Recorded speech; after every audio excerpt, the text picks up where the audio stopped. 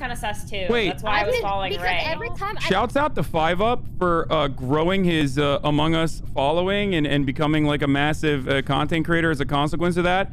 But if he also has his now very own lineup of fucking weirdo people who come in here like, lol, 5UP was baiting you, you will get promptly banned from this channel.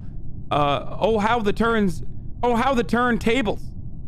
I mean, seriously, is that what we're doing now? Now he has his own fucking cancerous Andy simps who are going into other people's chats to be like, lol, he was baiting you, lol. Really? Is that what we're doing?